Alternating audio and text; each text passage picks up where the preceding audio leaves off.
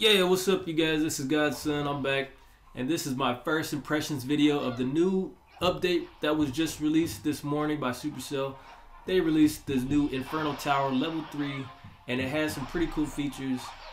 So I just want to show you guys what this thing does, and maybe get your opinions if you think it's overpowered or if you think it's not powerful enough. Now remember, this does have two features. You can change it back to the original state or leave it in a multi-attack mode, and I will be posting that video where I give more information about it and show you some attack replays with it. So I will see you guys there. Make sure you check it out. I will be posting it later today. I'll see you guys next time.